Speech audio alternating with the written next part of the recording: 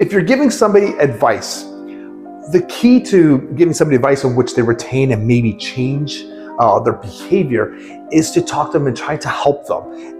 Maybe you want to help them by giving them a compliment or not making them feel embarrassed for what they're already currently doing. You don't want to belittle the person or make them feel small, because then they'll resist change and resist anything you may say, even if it's the right thing to do or the right course of action. The other day I came across a video where there was a realtor which was, ripping on people. He was just, I can't believe this is happening. I'm flabbergasted that so-and-so is happening. I'm like, that's not the good approach. So I was watching it. I felt embarrassed, whoever that person was. And I felt like as if I was in that position. I'm like, I don't know if I want to talk to this individual. Instead, if you want to give somebody advice, there's always the bad news sandwich, they call it. Good piece of advice, bad piece of advice, good piece of advice. Not bad, like negatives. So when I was coaching, what resonated well with, when I was coaching hockey, what resonated well with my athletes was that I would go in and say, hey, I like how you did this.